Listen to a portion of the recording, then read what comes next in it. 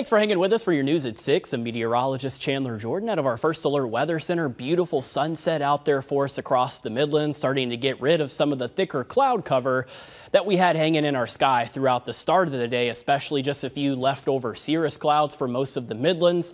Temperatures that are starting to cool off out there. We're down to 57 degrees currently in downtown Columbia, and you can see where the thicker cloud cover starting to build off to the south and to the east.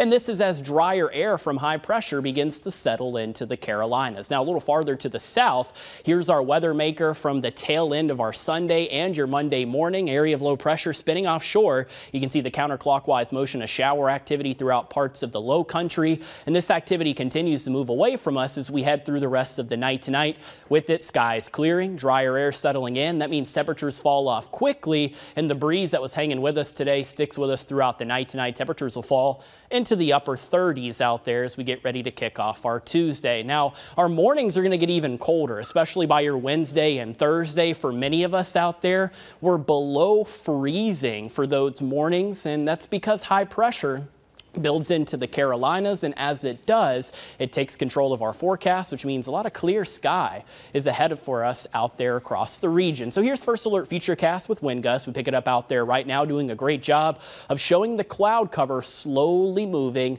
to our south and southwest. Now that area of low pressure I just showed you, it hangs offshore far enough that we don't have any influence in the form of clouds or showers, but look at this, northeasterly winds on the backside of the system, still breezy tomorrow morning. Wind gusts around 20 to 25 miles per hour. Those hang with us through the afternoon, but we get nothing but sunshine out there. So we do thaw out pretty quickly from our cold morning.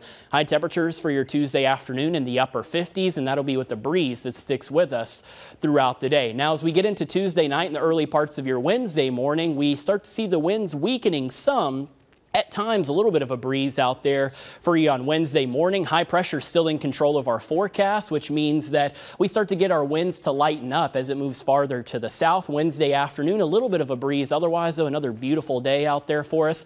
Nothing but sunshine and a high temperature that climbs into the upper 50s. Now, things do start to change a little bit as we get into your Thursday and Friday. Low 60s out there for Thursday, mid 60s with cloud cover increasing as we get into Friday. And then once we get into the weekend, a slow moving frontal boundary brings us more unsettled weather. Rounds of showers for Saturday and Sunday, not a complete washout, but for some of us out there, a little bit of rain for us throughout the weekend. It'll be muggy and mild. High temperatures around 70 degrees. Next Monday, we pick up a few more showers, and then by the middle of next week around Valentine's Day, a little cooler for us, Rick. High temperatures around 60 degrees.